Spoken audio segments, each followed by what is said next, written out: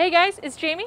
And I'm Amanda, and we're with Siouxland Libraries. And today we have a special behind the scenes at the State Theater in downtown Sioux Falls. I am so excited. I've never been inside this building before, and I cannot wait to go in there and explore. I've never been in here either, and I heard they just redid it, so I can't wait.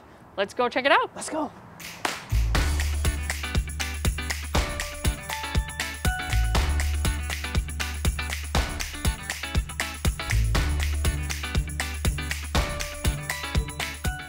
All right, you guys, so we are here with Allison, who's the executive director of the State Theater. Allison, thank you so much for having us. Thanks for being here. Yeah, this is a beautiful place. Can you tell us when it was originally built? Yeah, it was built in 1926. Oh, that wow. was a long time ago. Yes. And then when did you guys reopen? We reopened on December 11th of 2020. So not that long ago. So not that long, yeah. We restored the auditorium, the interior here, to how it looked in 1926. That is awesome. And I'm sure that was not an easy task because back then pictures are a lot, they're black and white, not color. So how did you figure out the color scheme and the patterns and all of that? Yeah, well, we bring in experts to do that because it's a lot of patience. They're like detectives. They have to go and peel back layers and layers of paint to see what was originally there. Yeah. And once they do that, even all of the decorative stenciling that you see around to what is the base color of just the wall, they go and they match it and they create custom colors and custom stencils, and then we replicate it. It sounds like a lot of work. Yes, but it paid off because it's beautiful in here. I just love it. Yeah, there's not many theaters that have been restored to their original grandeur, and that was so fun for us to do. Of course, the seating isn't original to what it was in 1926. Yes. Much smaller seats. They were wooden originally, but we knew that we wanted people to be very comfortable, giving them a better seat than they do at their house. Yeah, because these look like recliners, yes, very comfortable seats. They do, all of them recline. Nice. And so if I were to come here to the State Theater, not only do I get to see the beautiful building, but what do you guys do here if I were to come? Yeah, we show movies. Oh, I love movies. Yes, yes, I love movies too. And all kinds of movies from, the old black and white classics to new movies, kids, family. We're trying out everything. All right, so you mentioned that this place opened originally in 1926. What was the very first movie you guys showed? It was Behind the Front. Ooh. Yes, and we actually have it here today. Yeah, really? We do. That is awesome. We do. We wanted to see what it was. Typically when people came to the State Theater in 1926, they would have heard a little bit of the Wurlitzer organ that would have been here.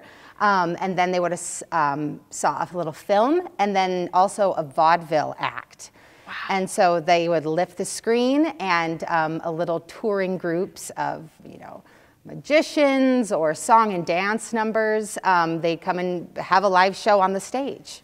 That sounds like an entire experience and a really awesome night. Yeah, people really went out a lot, there wasn't TV or things like that. So they were going to theater, sometimes once or twice a week. Wow, a very different time than what we live in now.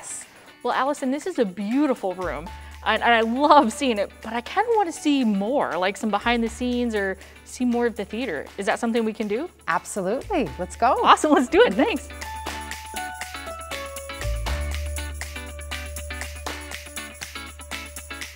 So we're here with Stephen, who's the general manager at the State Theater. And just tell me about this space. Where are we right now? Yes, we're up on the 4th floor in the projection room. Okay. So projection room, that must mean this is where the film's actually being shown from, yes, right? So this is where the projector is housed. It's at the back of the house, so it's able to shoot down over top of the audience down there onto the screen. Okay, so I'm assuming it's different today than how it was shown before. Can you kind of talk about that process? Yes, everything we do now is digital, so it's similar to what you get on your computer. They're just files that you can have on a USB drive or anything like that. Okay. And then we put it on our digital projection system, and then it plays that file onto the screen. I mean, this still looks pretty big. Mm-hmm. Yes, it's a massive system. It's not a little system like that, right? Yeah, a little different than what you see in a classroom. Right, and so and then previously, before digital, it was on like big film reels? Yep, it would be on film reels. Okay. And that's the projector in the back, the old one that we used all the way until it closed in the 90s. Right, so now you can come up here, get the movie set up, and it's kind of going on its own. But before, there used to be somebody up here, right? Yep, somebody would have to man the reels at all time, be up here once it got started, all the way till the end, and there was a lot more maintenance getting those film reels to go. So it sounds like once we got a movie going, they obviously couldn't leave. What if they have to go to the bathroom? Yeah, so once you get that projector going and fired up, nobody would want to leave this room just because it's kind of a fire hazard. And you don't want to pay attention to what's going on. So in this room, there was a toilet in the corner, a sink for washing your hands, and it would also get quite hot. And so we read from some old articles that there was actually a little shower outside on the landing on the roof that the projectionist could go out and cool off afterwards before going back downstairs to meet everybody else. That's awesome. Because I can just imagine what it was like without any AC up here. Yeah, I bet. So and then we also passed another room on our way up. Mm-hmm. Tell us a little bit about that. Yeah, so that was the manager's apartment, and it was built, obviously, fully functioning theaters take a lot of work, a lot of time, and so it was a place where the manager could stay, after shows, just to not have to leave the facility, just because it is such a big. Originally, when this was built, it seated almost 1,500 people. Oh. So those productions are big, and absolutely. So a lot of people and a lot of maintenance. So. Yeah, no kidding. So it doesn't look like you're living there now. No, I could be. I probably should be, based on the amount of time that I spend here. But it's a little barren right now, and no, not right now. What are we seeing on the wall here? So some of these are the different portholes. Some are original to when the theater was built, just like we're using this one for the projector to shoot out of. Sure. There's two others for additional projection systems that would have been used originally, and then some for spotlights for when there was some stage production. So you mentioned 1,500 seats, which is a ton. What are we at now? So right now on the main floor, the recliner seats, we have 155 there. Okay. Up in the balcony are still not the original, but they're still old seats. So they're very narrow. The rows are very tight. There's about 400 seats up there right now. Once we get into that phase and redo the balcony, that'll be cut down to probably 150 seats also up on the balcony.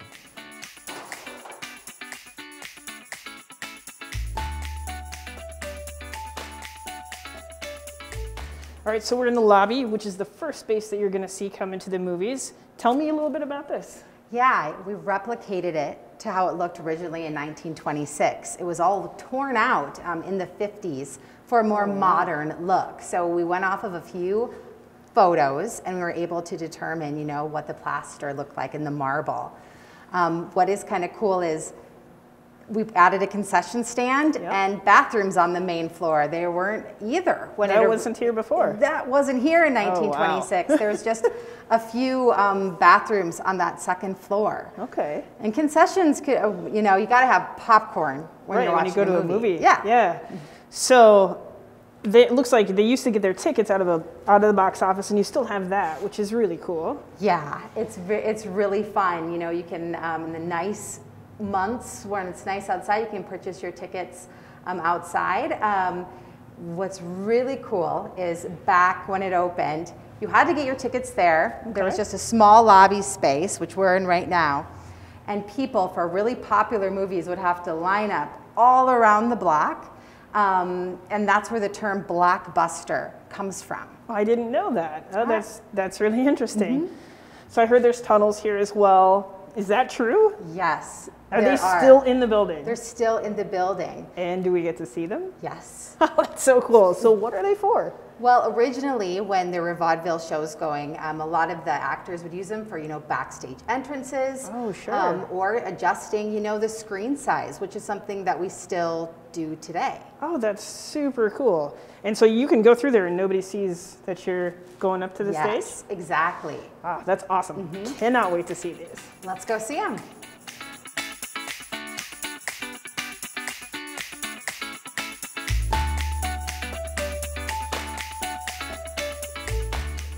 this was so much fun coming to the State Theater, exploring the building, learning about the history, and getting a sneak peek to a movie.